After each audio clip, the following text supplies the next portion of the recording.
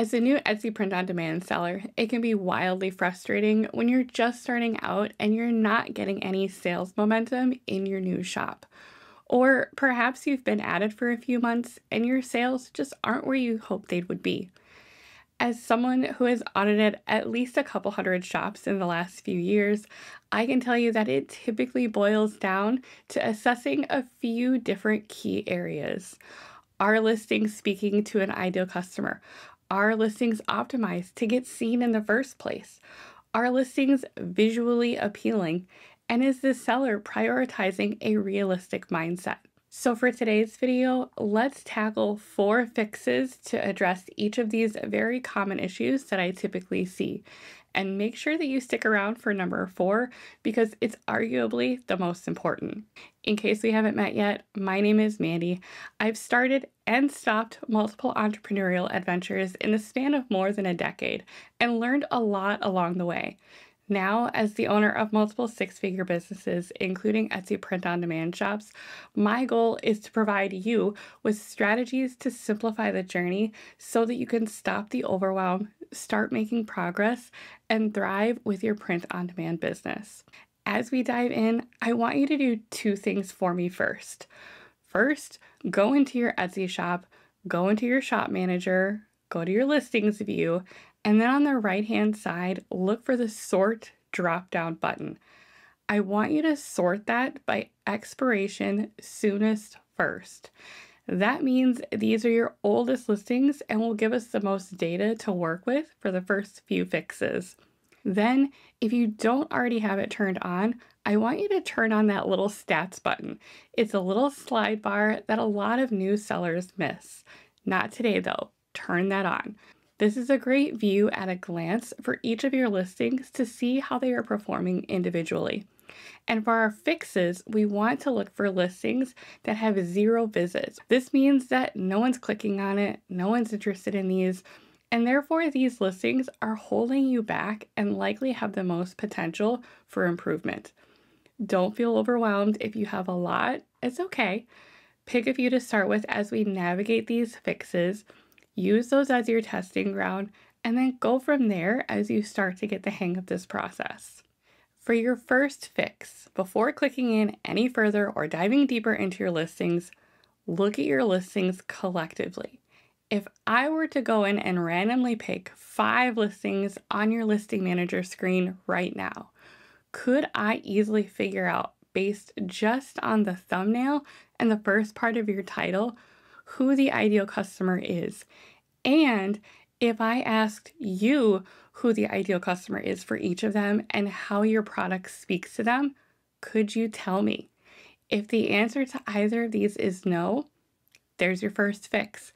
You need to know who you are wanting to sell to and how to connect with them, both in keywords to reach them and designs that attract them. You might have a general shop with several different ideal customers, and perhaps you create cohesion by using similar color palettes or aesthetics across them. You might have a more niche-specific shop based on a theme of ideal customers like professions or hobbies. Or you might have a more targeted sub-niche shop where you're focusing on a smaller segment of the market, for example, outdoor enthusiasts.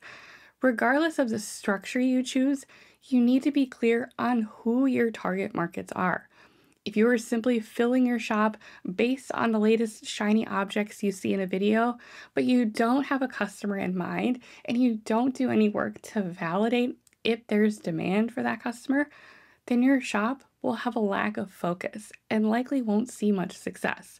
So pick a direction to focus on. Once you've clarified your focus and validated that you are creating with a target customer in mind, then you need to make sure your listings are optimized based on Etsy SEO or search engine optimization. And that is our fix number 2. I have a longer discussion on SEO in my free course and other videos, but basically SEO is the secret sauce of how your listings show up in the Etsy search results. In a quick nutshell, Etsy's SEO and ranking works in 2 phases, search query and then ranking.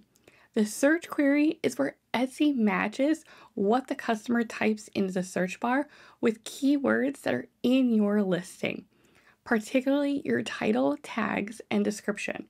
The closer your keywords and phrases match what the customer typed into the search bar, the better your chances of getting seen. From there, Etsy sorts those search results, and then the order that a customer sees listings in is entirely dependent on the next phase, which is 7 different ranking factors, including relevancy and listing quality score. For today, we're going to focus on the search query phase, since you can have a direct and immediate impact on that based on your keywords.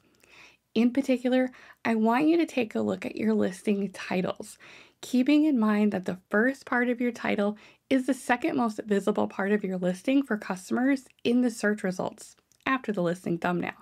The title is critical, and one of the most common mistakes that I see in shops, particularly with the title, is the seller is simply repeating a word or phrase that's on the item itself. So if it's a mug that says, "My best friend is a dog," their title will start with something like, "My best friend is a dog," which unfortunately, no one is typing that into the search bar. Or the seller's using very generic keywords like inspirational gift or gift for her or mom sweatshirt as the main part of their title. Using a phrase in your title that nobody is searching for or using overly generic terms are not going to get you anywhere with the search rankings. If you're way too specific, you may not show up in search results at all. And if you're way too broad, you'll land so far down in the search results behind everyone else with better ranking. The best approach for keywords and titles is to, number one, make sure you are researching your keywords with a tool like eRank, which, by the way, just got a lot more amazing with their new Sidekick Chrome extension. And number two, think beyond just describing the item and remember that you're targeting an ideal customer.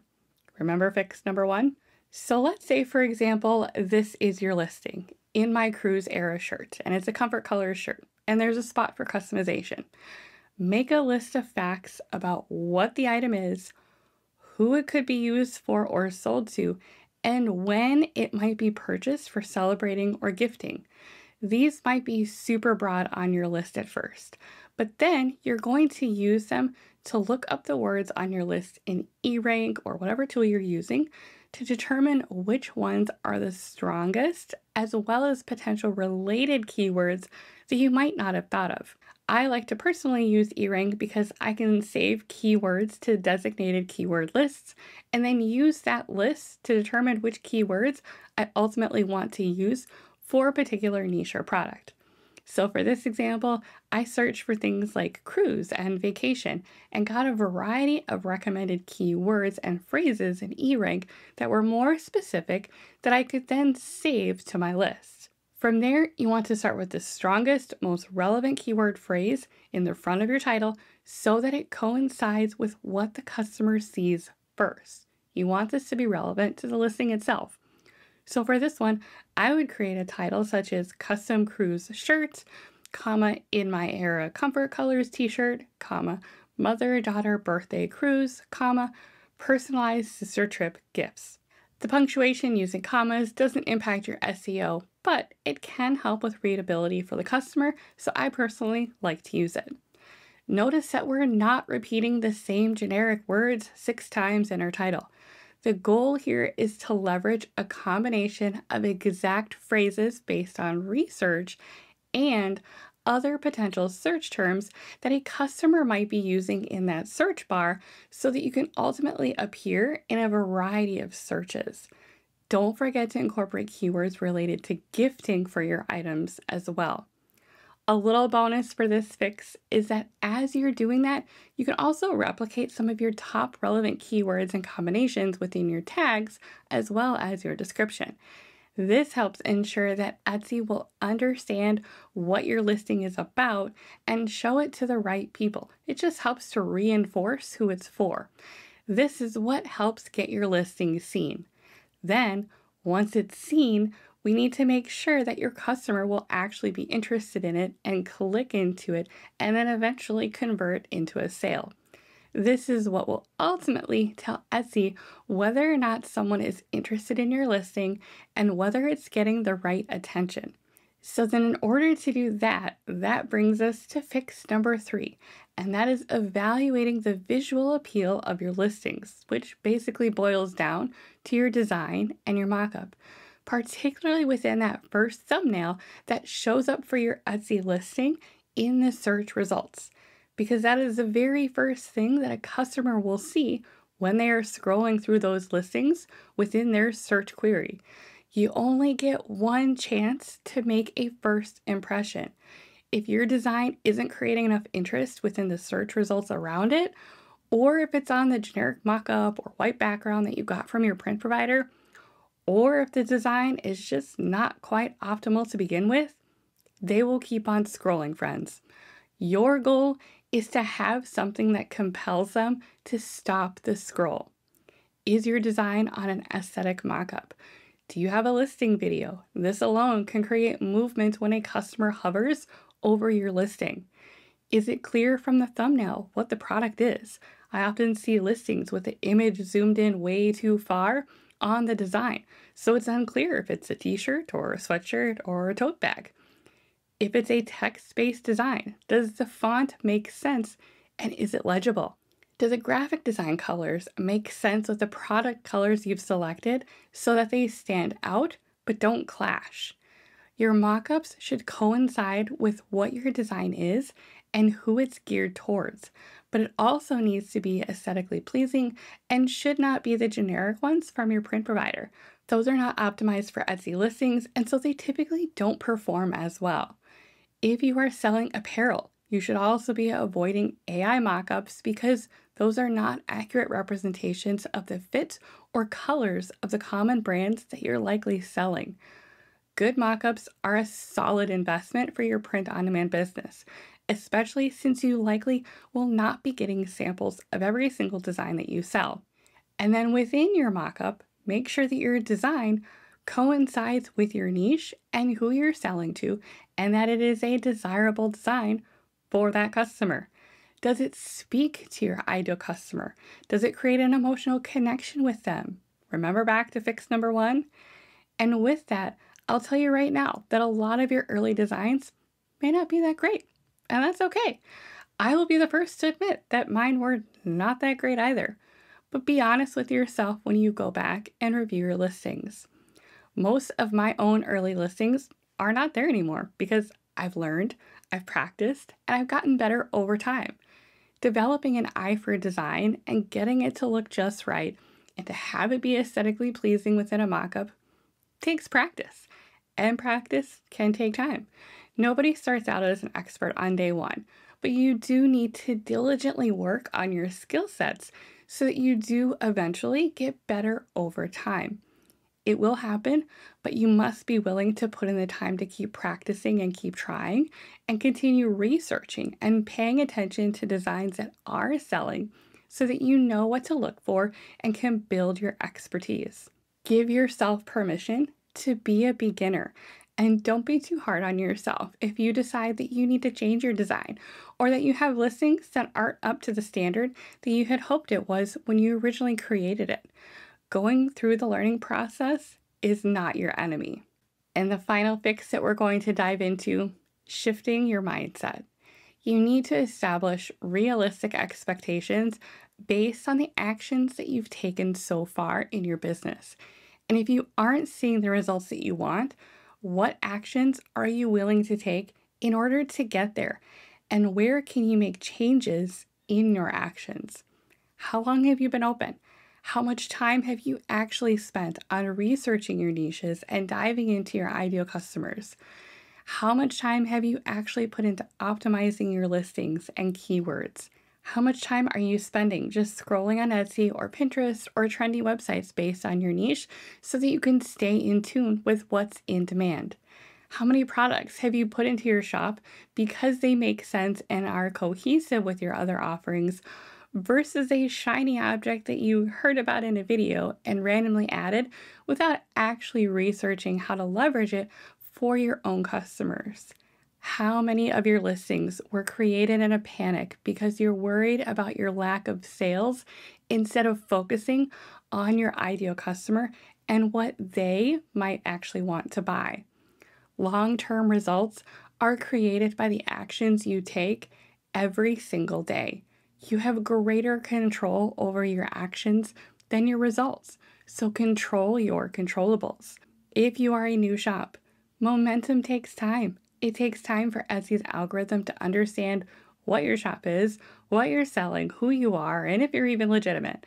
It also takes time for you as a seller to develop your skills in not only creating products, but creating designs that sell. Sometimes this takes longer for some sellers than others, and that's okay. Stop comparing yourself to others who might be further along on their journey than you are. I guarantee they've gone through the same moments that you have. Focus on your journey and the actions that you can control to navigate your own path towards success. I will leave you with a final word of encouragement that I recently shared in my coaching group. Imperfect action is better than no action at all, because you will never fully have answers until you start taking action and allow yourself to build knowledge and learn from your experiences along the way. Sometimes ideas will work out. This gives you data so that you can do more of what's working. Sometimes ideas don't work out. This also gives you data and lets you know to try something different next time. This is the beauty of the learning process. Have fun with it and don't be afraid of it. You won't have all the answers or be an expert in the beginning. Keep taking action anyway, and then be willing to adapt along your journey as you learn more and get better and better, which you will. I hope that this has been helpful for you. If you want to learn more about my strategies for thriving in your print-on-demand business, make sure you've got the notifications turned on for my channel so you don't miss out on any of my content. And in the meantime, be sure to check out my free print-on-demand course in the description, as well as my time blocking series here on my channel for an even deeper dive on the critical steps for success. Thanks for watching. I'm so glad you're here, and I'll see you on the next one.